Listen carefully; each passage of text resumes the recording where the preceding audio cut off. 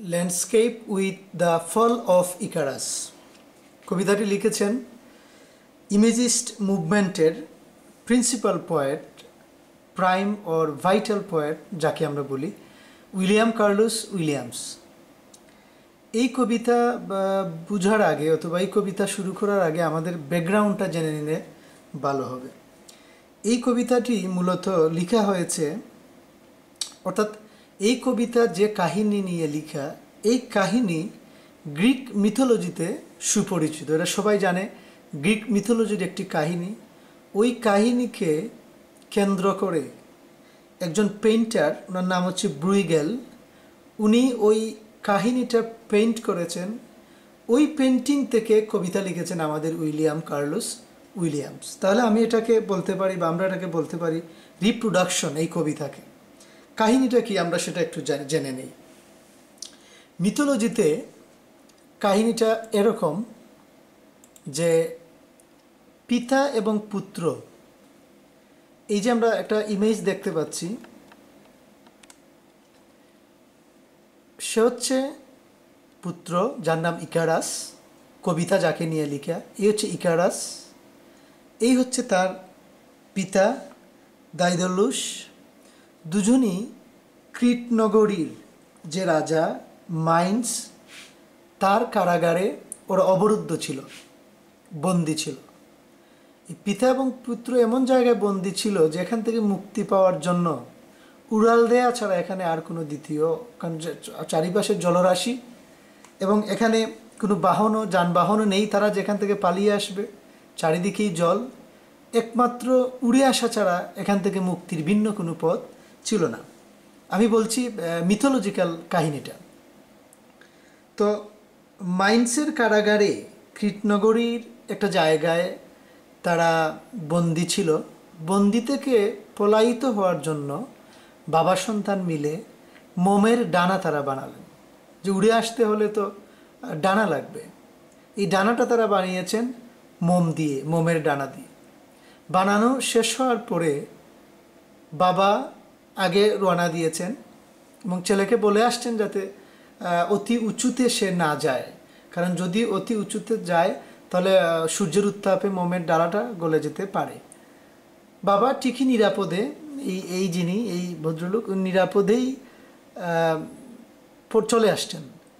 ঠিক পেছনে যে সন্তান, সে কিন্তু একটু উঁচুতে উঠে গিয়েছিল এবং অনেক উঁচুতে উঠে যাওয়াতে মোমের ডানা সূর্যের উত্তাপে গলে যেয়ে এই আমরা দেখতে পাচ্ছি যে সে উপুর হয়ে আছে, অর্থাৎ সে পানিতে পড়ে যাওয়ার মুহূর্তটা তার তৈরি হয়ে গেছে।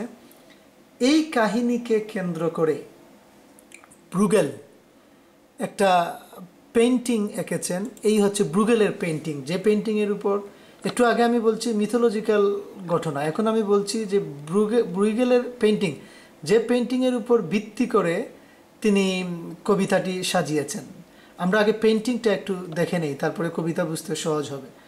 যে আমরা এখানে দেখতে পাচ্ছি যে একজন কৃষক, তিনি হাল চাষ করে যাচ্ছেন এবং ওখানে বিভিন্ন ওই যে বণিক সম্প্রদায়ের যে জাহাজ, যেগুলা বিভিন্ন পণ্য আনা নেয়া করছে, সেগুলা তাদের স্বাভাবিক নিয়মেই ওখানে হচ্ছে। ঠিক ওখানে আমরা দেখতে পাচ্ছি যে ওই যে পা দুটা হচ্ছে আমাদের ইকারাসের, যে কিনা এখানে চুট করে পড়ে গেল, ডুবে যাচ্ছে। ডুবে যাওয়ার সময় শুধু এই পা দুখানা একটু দেখা যাচ্ছে আর একটু পানির একটু ছিটা, আর কিছুই নয়। এই পেইন্টিংয়ের উপর ভিত্তি করে আমাদের উইলিয়াম কার্লোস উইলিয়ামস তার কবিতাটি সাজিয়েছেন। যেমন এখন আমরা কবিতায় যাই একটু। যেমন এই কবিতায় আমরা দেখতে পাচ্ছি যে উনি লিখেছেন যে অ্যাকর্ডিং টু ব্রুইগেল, যে পেইন্টিংটা আমি দেখালাম, অর্থাৎ তিনি এই পেইন্টিংয়ের কথা বলছেন। When Icarus fail it was spring.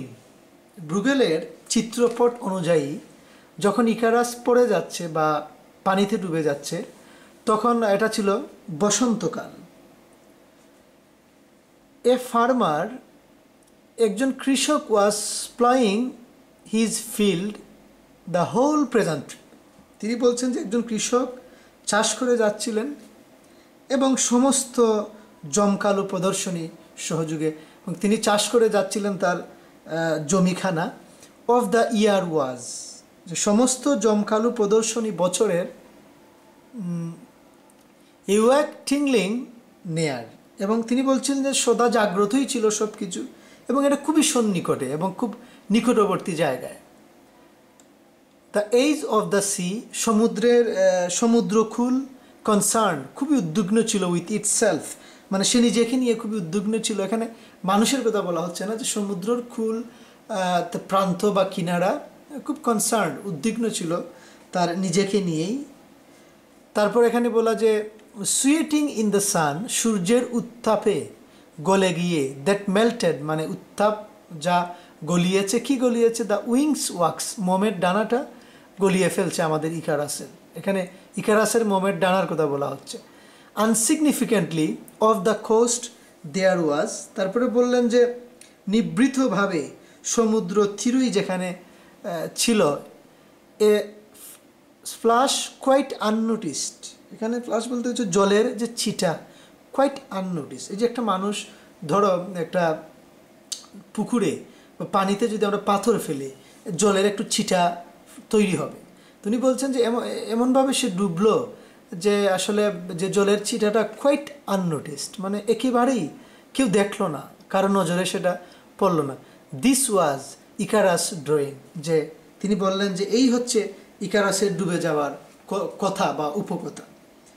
তো আমি আগেই বলেছি যে আমাদের উইলিয়াম কার্লোস উইলিয়ামস হচ্ছেন উনি ইমেজিস্ট পয়েট, সুতরাং উনি যা বলতে চান তিনি সরাসরি পাঠকদেরকে বলেন না, তার ইমেজগুলোই মানুষকে জানান দেয় আসলে তিনি কি বোঝাতে চাচ্ছেন। যেমন এখানে ইমেজে আমরা দেখেছিলাম যে একজন কৃষক তার হাল চাষ করে যাচ্ছেন, ওদিকে জাহাজে করে জাহাজিরা বা নাবিকরা তারা তাদের মতো করে ব্যবসায়িক কাজকর্ম করে যাচ্ছে, এর মধ্যে আমাদের ইকারাস ডুবে পড়ে যাচ্ছে। ওখানে কেউই কর্ণপাত কিংবা কেউই ওই দৃশ্যটা কেউ দেখতে চাইল না, যার যার প্রত্যেকেই যার যার মতো করে তার নিজেকে নিয়েই ব্যস্ত থাকলো। তো এটাকে আমরা আসলে এটাকে নেরেটিভ পোয়েমও বলে, যেহেতু as it tell a story, যেহেতু এই অল্প পরিসরের কবিতায় বিশাল পরিসরের একটা গল্প এখানে সন্নিবেশিত হয়ে গেছে, জন্য আমরা এটাকে বলতে পারি যে নেরেটিভ পোয়েম। আর রিপ্রোডাকশন আমি এজন্য বলছি যে এটা মিথোলজি থেকে ব্রুইগেল যেহেতু এটা পেইন্ট করেছেন, পেইন্টিং থেকে তিনি এই কবিতার রূপ দিয়েছেন, এজন্য আমরা এটাকে বললাম রিপ্রোডাকশন। তারপর আমরা এখন যদিও সামারি ক্লাস এটা, তারপরেও যদি আমরা এক লাইনে বলতে চাই যে আসলে এখানে লেখক কী বুঝাতে চেয়েছেন এই কবিতার, বা তার এই ইমেজিস্ট পোয়েম কী বুঝাতে চেয়েছে পাঠকদেরকে, তাহলে আমি বলবো যে এটা communication gap of human being. অর্থাৎ এখানে communication gap of human being বলতে আমি বলতে চাচ্ছি যে মানুষ হয়ে গেছে এখন আধুনিক মানুষগুলো পেইন্টেড ফটোগ্রাফ। তার আশেপাশে কেউ যদি বিপদে পড়ে সে উদ্ধার করবে তো দূরের কথা, সেই খোঁজখবরই সে নিচ্ছে না। যেভাবে আমাদের ইকারাস পড়ে যাচ্ছে, আশেপাশের কেই সেখানে তাকিয়ে দেখছে না। দেখা যাচ্ছে আমরা আধুনিক মানুষগুলো এতই আত্মকেন্দ্রিক যে আমরা যদি সুখে থাকি, পারিপার্শ্বিক দুঃখ বা পারিপার্শ্বিক অন্যান্য অবস্থা নিয়ে আমাদের কোনো মাথা ব্যথা নেই। প্রত্যেক মানুষই দিন দিন আত্মকেন্দ্রিকতার দিকে যাচ্ছে, তার প্রাপ্তি, তার সুখ দুঃখ তাকে নিয়েই সব সময় তার যে একটা পথ চলা।